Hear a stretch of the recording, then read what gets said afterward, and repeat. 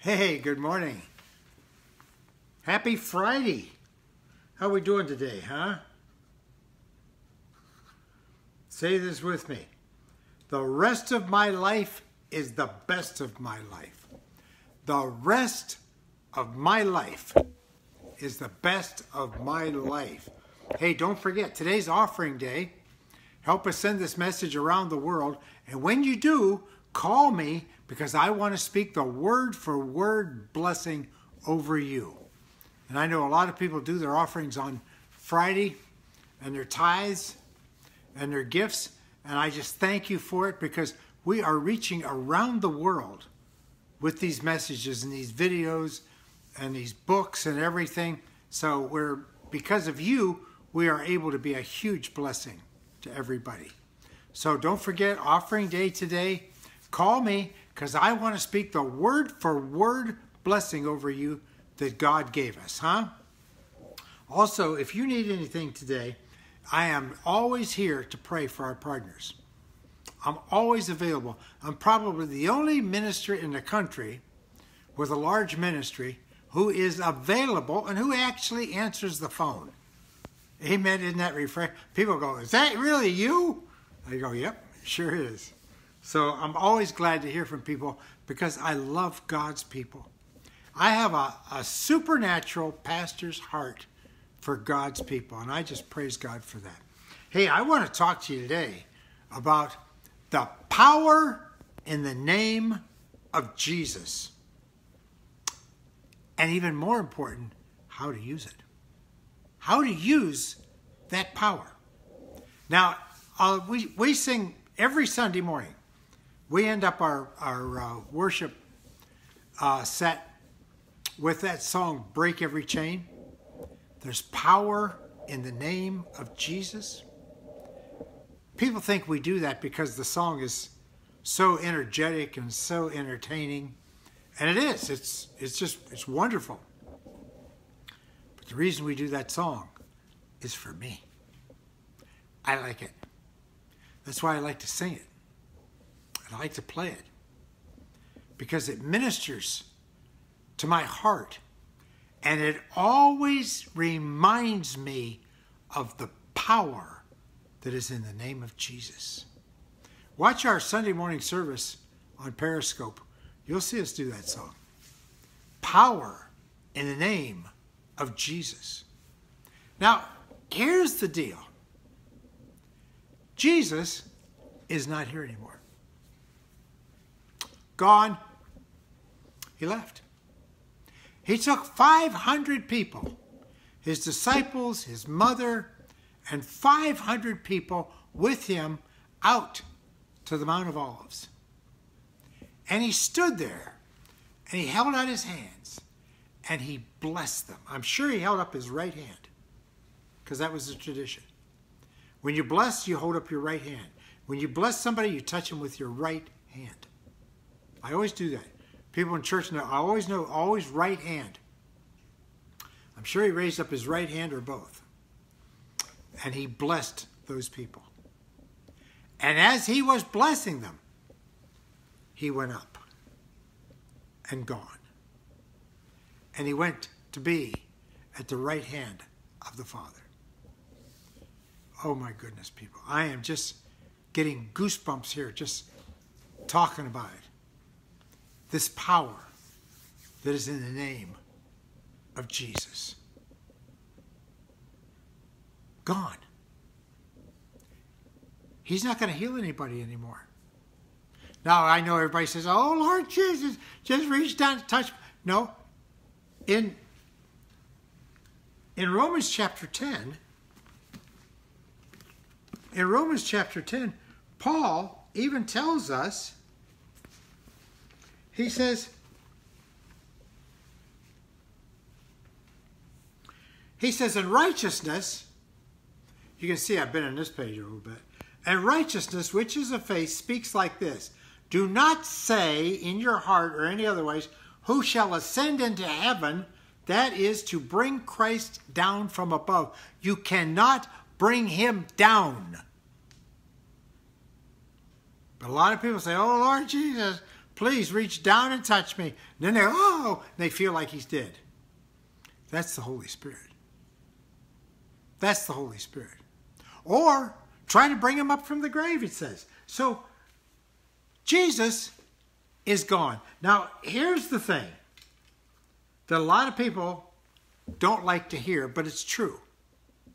Jesus has already done for us everything he's going to do. When Jesus was on the cross, he said, "It is finished." Done. The end. He did everything he is ever going to do, or everything he needs to do, everything he was sent here by Almighty God to do. He redeemed us from the curse of the law.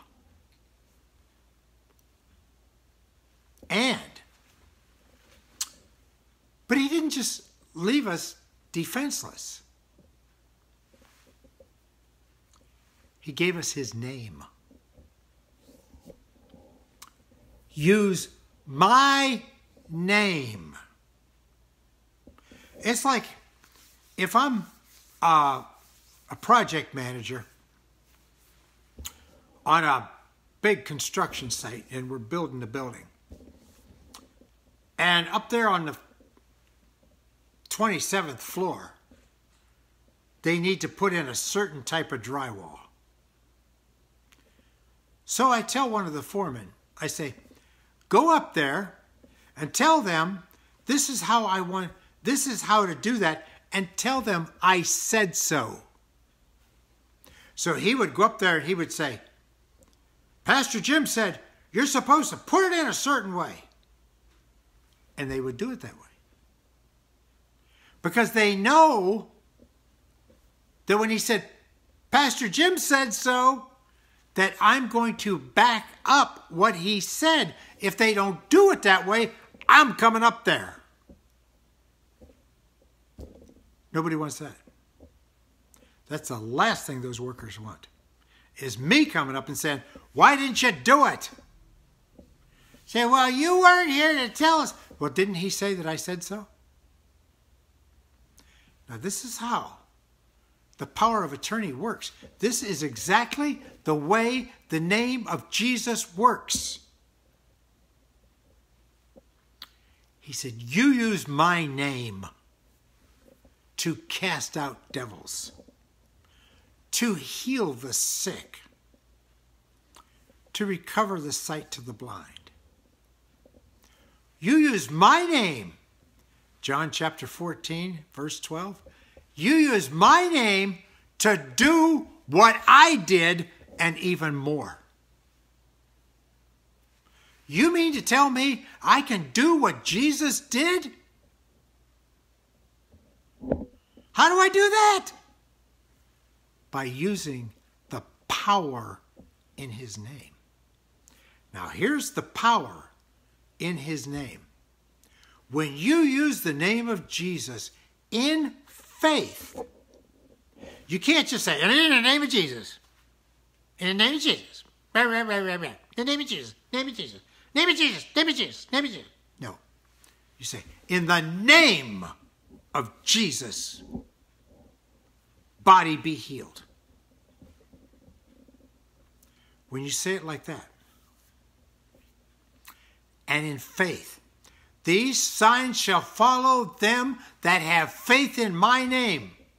Mark 16, 17. They shall cast out devils. They shall lay hands on the sick. Not everybody, but only the people who have faith in that name. Let me tell you what faith in the name of Jesus is. I know that when I use that name of Jesus, all of heaven backs up what I said. And I know that when I pray in the name of Jesus, God's going to answer that prayer. And I know that when I speak to a sick person in the name of Jesus, God's going to heal that person. And I know that when I speak to a poor person and I say increase in the name of Jesus, God is going to increase that person. I know it. Because I know the power that is behind that name. That power that's behind that name of Jesus is immeasurable. Everything else you can measure.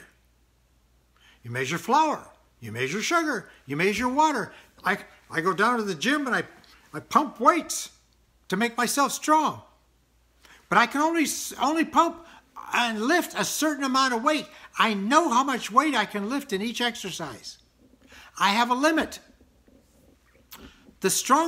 One of the strongest men in the world years ago, probably 50 years ago, was a guy from Georgia called the Dixie Derrick. His name was Paul Anderson. And this guy could lift an incredible amount of weight.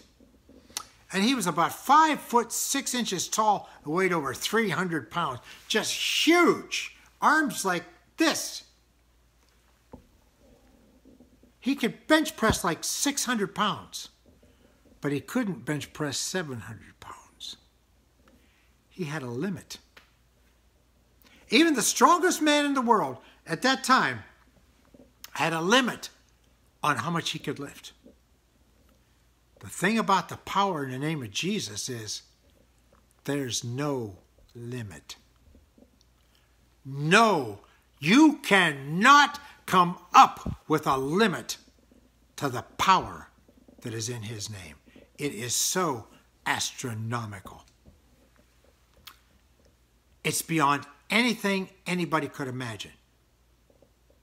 You can't write the number down. You can write the number down. Say, I can lift in a certain exercise, I can lift 200 pounds. You can write that down.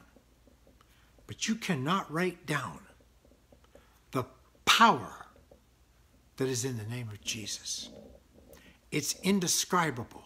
It's immeasurable. And it is available to me through faith in that name. I can use it. He said, these signs shall follow them that have faith in my name. Tell the devil to get out and use my name to do it. Jesus said, get out. That's what you're saying. Oh, Jesus said it. Sometimes the devil will leave skid marks in the driveway. He pulls out. He leaves so fast. He will run at the sight of me because he knows I'm armed with that name. I have had sick people get healed when I walk in the door. A man with terminal cancer, dying of terminal cancer, was healed when I walked in the door. I never spoke over him. I never prayed for him. His cancer left him when I walked in the door, and I was only in there a couple minutes. He got better right after I left. I said, what happened to you? He said, I don't know, but after you left, I felt 100% better. I went back to the doctor a couple weeks later, and he said, there's no cancer.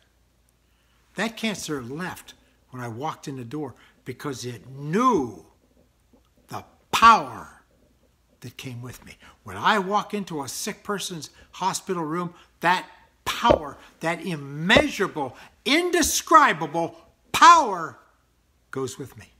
When I speak to somebody on the phone, that immeasurable, indescribable power is right there to minister to that person, to bring that person a new body, a new heart, to be cancer-free, everything they need, because that power is on that phone. Glory to God. Call me today, I'll prove it to you. I'll prove it. That power. I'm out of time. Today is offering day. When you make your offering, your tithe, or your donation today, please call me because I want to speak the word-for-word blessing over you at the same time. Share this video with everybody you know. Tell everybody you know they've got to watch these videos. The power in the name of Jesus. Glory to God. You have a wonderful day. I love you very much. I will see you right back here again on Monday.